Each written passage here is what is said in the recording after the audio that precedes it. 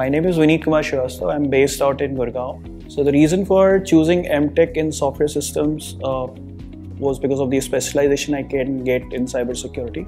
And this is the only program in India which offers specialization in a master's degree in cybersecurity. So the program gives you the flexibility to take the classes on weekends, which helped me immensely in taking the classes during my work schedule.